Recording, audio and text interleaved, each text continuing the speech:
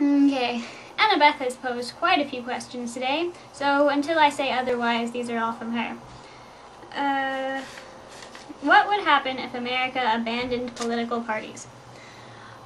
Well, I'd like to think that things would get better, because people would actually start listening to what the opposing person's idea was, instead of just being like, oh, you're a Republican, oh, you're a Democrat, I can't listen to what you say just because you said it.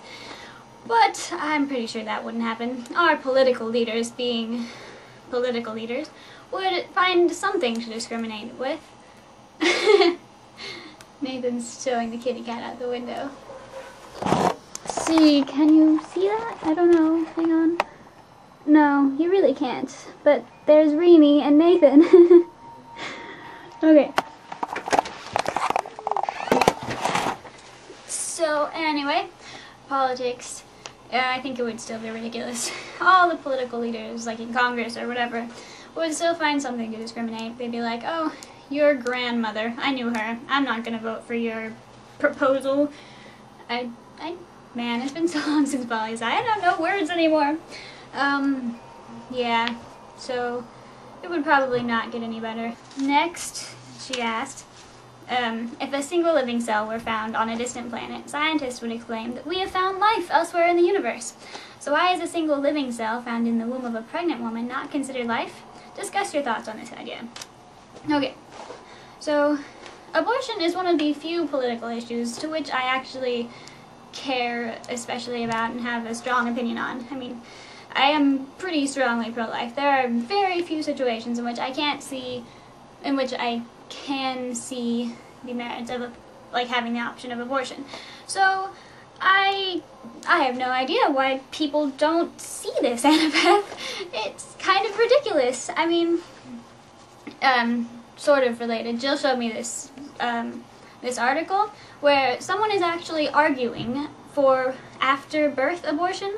Like if you find out after the baby is born that it's going to have disabilities or something, there's no difference between, you know, a baby in the womb and a baby being born. So let's just kill that baby too. And especially, something I especially don't understand is like why you would want to kill a baby just because you find out it has a disability, like it's going to have some sort of handicap or it's going to have Down syndrome or something like that. That is... there are no words to describe my incredulity at the human race sometimes. Like, I thought we had gotten past this with Sparta. Back then, you know, it was completely acceptable and even required to take your handicapped babies and leave them on the hillside to die. And I thought that since ancient Spartan times, we as a society, as a human race, could have grown to a little bit morally just to realize that it's a baby, an innocent baby, and there is absolutely no reason that could justify killing it. And we're gonna go on to the next question. What do you think America / the world / your life will be like in 50 years? I don't know, I'm not really good at kind of extrapolating out and figuring out how things are gonna be different. I feel like, you know, things aren't gonna change and it's just gonna be exactly the same except that we're all gonna be old. But, like, even in our lifetimes, tons of stuff has changed. Like, you know, when we were born, like, not one house in 100 had a computer in it. And nowadays, you're considered, like, a social pariah if your computer is more than a year old or something. It's, like, kind of a requirement to have the computer and the internet. And, like, so many technological changes have happened from, you know, 1992 to 2012. And, like, if you look at any 50-year period, especially, like, recent history, you know, 1950 to 2000, 1900 to 1950, there have been a lot of serious changes, like, politically, socially, technologically, and all sorts of stuff. And so I'm sure the world is going to be significantly different in 2062. I don't know, maybe we'll have flying cars like the Jetsons. Oh, another thing. Probably no one is going to know what the Jetsons are anymore. And we're going to be those old people talking about how much better things were back in our day. Of course, we're kind of already doing that. It's like 90s cartoons versus current cartoons. We're like, oh, you kids growing up now, look what you have to deal with. But, so I guess things will probably be significantly different. I just don't know exactly how, except that we're going to be the next generation of old people talking about how much better things were when we were kids. Back in our day. That's gonna be us, guys. You know, assuming we live that long. Next question. Would you rather have a flying car or a 3D printer? Okay, seriously, definitely a flying car. I mean, how cool would that be?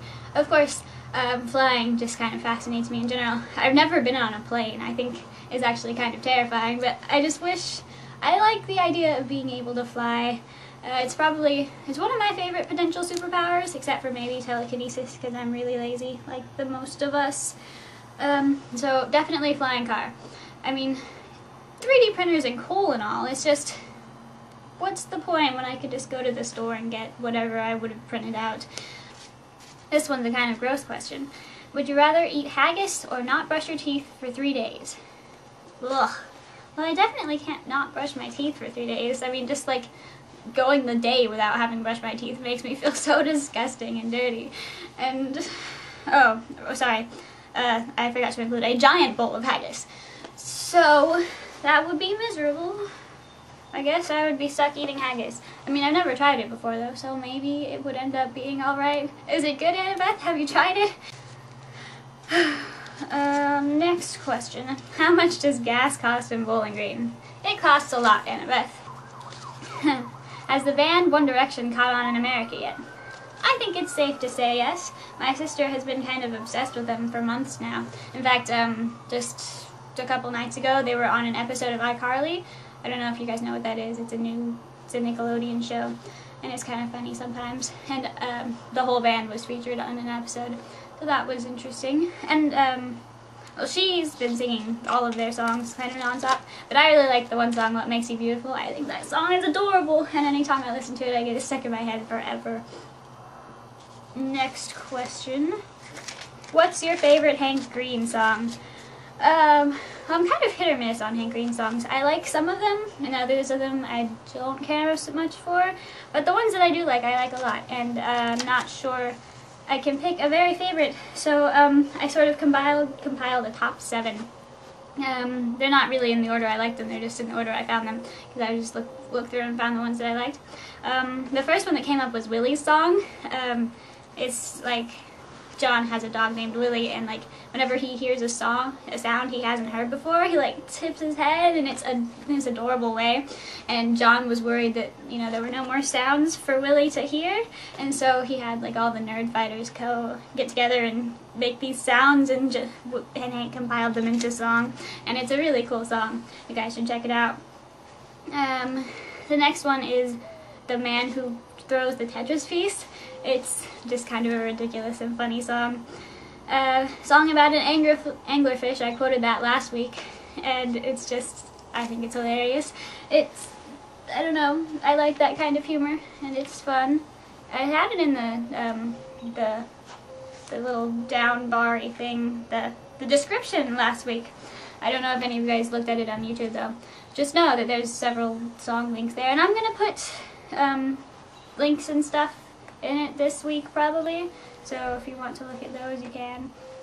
Number 4 is I Know. It's a song in 10 words, which I thought was really cool. Like, he literally uses 10 words throughout the whole song. I mean, it's not a really long song, it's like a minute and a half or something, but it's just so cool. And then he's got the words on the screen, and it's kind of showing you which of the 10 words is showing up, and I like it.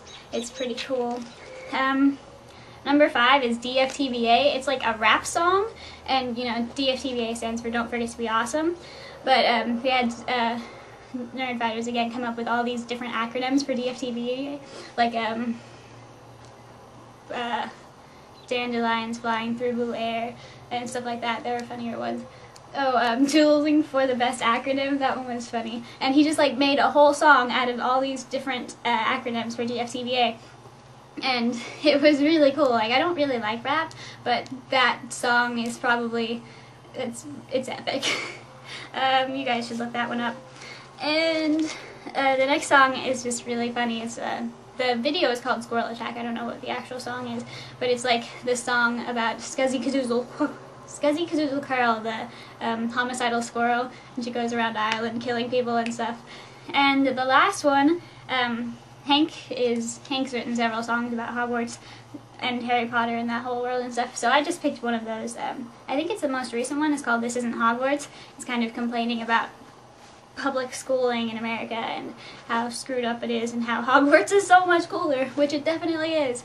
And so that concludes my list of favorite Hank Green songs. Sorry, I didn't really answer the question. Well, I guess my very favorite, probably a tie between A Song About an Anglerfish and DFTBA. Those are like my two top favorites of his. Okay, next question is from, let's see if you guys can guess. Take everything you know about me and the Pope and discuss whether or not he likes me. Does he like me? Yeah. So that one was Shelby. Well, in case you didn't know, Shelby, I don't really know that much about you and the Pope. I know that, I think you watched an episode of Sherlock with him, and maybe some Doctor Who. So that's definitely promising. I mean, any guy you can watch Sherlock and Doctor Who with, he's a keeper. Other than that, though, I know I think he's a good guy. I mean, he goes to Asbury. All Asburyans are good guys, right? And so, probably, he is definitely in love with you. Just, you know, be patient. He's trying to find the exact perfect way to propose his love, and then you will be together forever and living in Haiti and being awesome in missionaries and stuff. And I don't know what I'm saying. I honestly have no idea, but stuff will work out. God knows. I don't know, but God knows, and he will let you know in the right time. Okay, next question. Oh, that's the last one. Oh, wait. Jill proposed this yesterday. She and Amy were freaking out right before an anatomy test, so she was like, is it possible to know too much about the human body? And yes, the answer is definitely yes. Like, they were studying 6 pages worth of stuff about muscles, and like, they were supposed to memorize the whole thing and do a test, and I consider that to be too much about the human body. And there's also, like, not necessarily, you know, the muscles and the bones and stuff. I mean, that's pretty cool to learn about, but like what happens to the human body when it's decomposing and stuff, like that Bones episode, Jill will know what I'm talking about, I think, where they visit the body farm and they're doing all these tests on dead bodies, like how long will it take this one to explode, or what's going to happen if you leave it lying out in the sun, and it's just disgusting stuff that I would never want to know. And so that is definitely a too much scenario. I kind of missed getting too much questions, and so Jill and Amy and I were talking about it yesterday, and she proposed that one. And so, that's all the questions we have for today, and that means it's time to announce my favorite question. And Annabeth pointed out that she's won 3 times now, and it's just probably because she's kind of the one who proposes the most questions, and so like there's bound to be good ones in all the questions she proposes and stuff. And other people sometimes give questions and sometimes don't, which makes me sad when I don't get questions. But just because I haven't gotten one in a while, I think Jill is my favorite this week because she gave me a too much question. She kind of has an advantage because she talked to me in person. But anyway, Jill wins! Yay! So bye, guys. I'll see you next week. Happy week and stuff. I'm not good at ending these things. Bye! I feel kind of bad mentioning Pookie and not Reenie, the star of the house. So here he is, if I can get him in the camera view. Say hi, Reenie. Hi!